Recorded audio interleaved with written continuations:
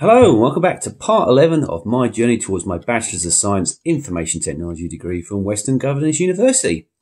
So today's video is going to be focused on the two classes that I was able to complete this week.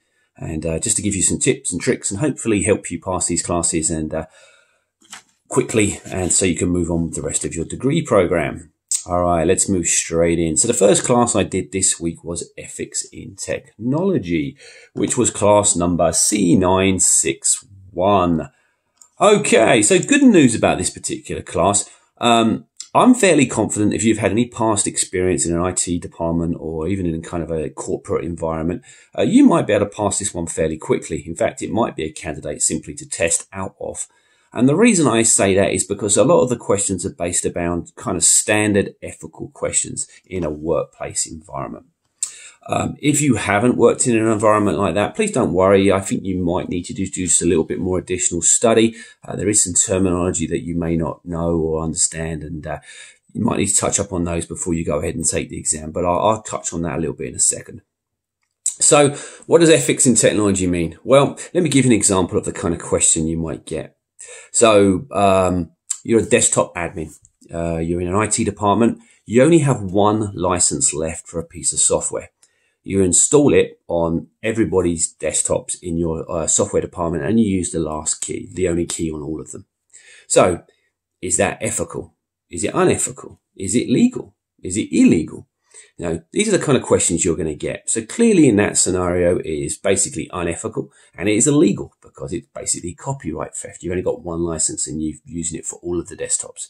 So these are the kind of questions you'll get. And basically you just have to identify it and why it's right or wrong, basically. Another example for you might get is there's a car accident. Somebody's critically ill. They need to get to hospital as soon as possible. You load them in your car. You're racing through town to get to the hospital. You're running lights. You're speeding to try and save this person's life. So is that ethical or unethical? Well, probably ethical because you're trying to save this person's life. Is it legal or illegal? Well, it's illegal because you're running lights and speeding. Do you see what I'm saying? These are the kind of questions you're going to get. Now, that was quite simple examples, but it's along those lines. So, like I said, if you've got past experience in any kind of IT environment, you could probably take the pre-assessment straight off the bat, like I always recommend. Look at the coaching report. If there's any areas that you need to work on, focus on those and then move on to the objective assessment. Honestly, I probably spent maybe 4 or 5 hours total on this particular class and then took the exam.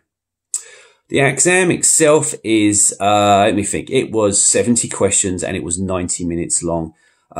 I felt like it was a little tight for time, but you should be okay. As always, it's multiple choice. And like I say, if you read the questions and you recognize the answers, you can move through it pretty quickly.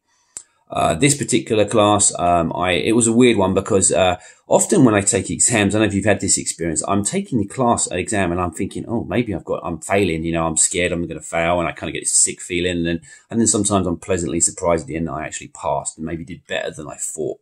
This particular class was the complete opposite. I was answering the questions and generally I thought I got them all right. And then I looked at my report. I did pass, but I got competent rather than exemplary. And I was kind of surprised because to this day, I still really don't know which ones I got wrong. But I guess a pass is a pass and that's all that matters. So on that note, I would say the objective assessment is a little difficult, more difficult than the pre-assessment. So make sure any areas, like I said, you identify, just make sure you touch up on those and be ready to go. In terms of study material, there's lots of it out there, as always, in the WGU study material. But for this, I really think you should focus on Quizlet. I'm going to put some links to the cards and the sets that I used in the description. That was really enough to get me ready to go. So I think if you study those and you get those terminology and kind of the questions down, I think you'll be fine to pass this one fairly quickly. Next up was Introduction to Humanities, which is class number C100. Now, I've got to be honest with you, this one was a struggle. I put maybe 15 to 20 hours of study into this class. Honestly, I really don't have much interest in humanities just in general. And I really had to kind of force myself to study because I really didn't find it very interesting at all. I found the material a little dry and a bit boring. And like I said, pushed myself to get it done. The key to this class is basically it focuses on humanities, which is the study of the human condition, you know, what makes us human. Certainly over our evolution anyway. And they break it into 5 key time areas or time periods in human evolution, and that is the classical period, the Renaissance period, the neoclassical period, the Romantic period, and the realist period.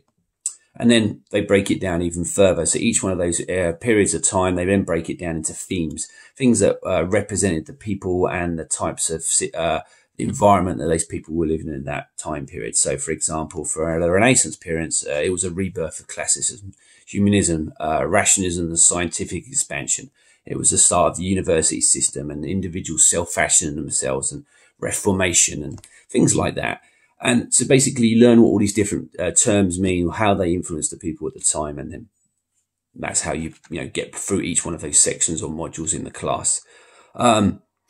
It goes a step further. So in those periods as well, you focus on the artwork that was, or the buildings, the literature of those time periods as well, and what influenced them. Why did people read and write and paint in those styles?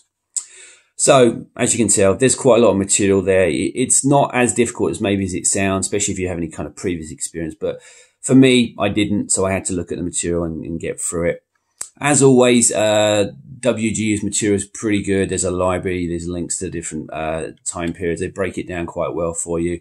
The cohorts are particularly helpful in this particular class, especially there's a pre-recorded one for the exam process. I would definitely take that because it's about 45 minutes long. And what it does is he goes through 13 to 15 example questions and kind of explains to you about how you should break up the question and how you should get down to the right answer.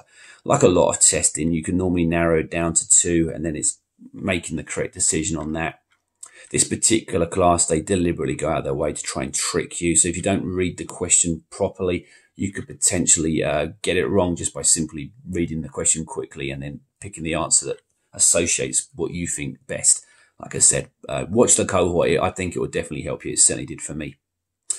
Quizlet, again, is your friend here. I'm going to, again, post more links to the ones I use, the sets, and I think that will help you as well.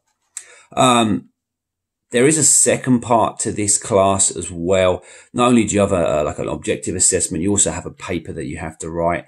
Don't panic. It's not actually that difficult. It's basically 6 to 8 paragraphs. They give you a list of maybe 20 or 30 different subjects. It's kind of like art or sculpture or a building from a certain time period. And basically you just have to write a little paper about, how it influenced that particular culture and how it influences people today, etc., who built it, their influence, that kind of stuff. There is a rubric that goes along with it and a template. So really it's not difficult. Like I said, 6 to 8 paragraphs. It'll probably take you an hour at most to write the paper. So along with the objective assessment, that's how you pass this class. The objective assessment is a little bit more trickier than the pre-assessment. It has a strong focus on the classical period. I think it's okay to say that. So make sure you know that area particularly. In total, it's 50 questions. They give you 3 hours, believe it or not. I don't know why you need 3 hours, but that's what they give you. And yeah, that's basically about it. It's multiple choice as always. I think you're going to be fine. Like I said, if you've got any kind of experience with humanities recently or if you have an interest in that area, it might not be too bad for you. But for me, it was a bit of a struggle and I got through it in the end. And thank God, because you know what, I'm glad it's over and I certainly won't be doing humanities anytime soon again. I passed. I didn't pass like with exemplary. I think I got competent. I was kind of in between the two. So solid pass, and that's all that matters. So next up for me is, let me see, I had a meeting with my mentor this morning. I plan to do Principles of Management and English Composition 2. So I'm not quite sure how long those classes will take for me, but probably won't have a video out for you for at least a week, maybe 2, just depends on how hard those are. Anyway, that's all I have for today. I hope your study's going well. If you have any questions or anything like that, please don't hesitate to message me or put them in the comment section. I'll try and get back to you as quick as possible. Hope you're well. Hope your study's going good. As always, take care and I'll speak to you soon. Thank you.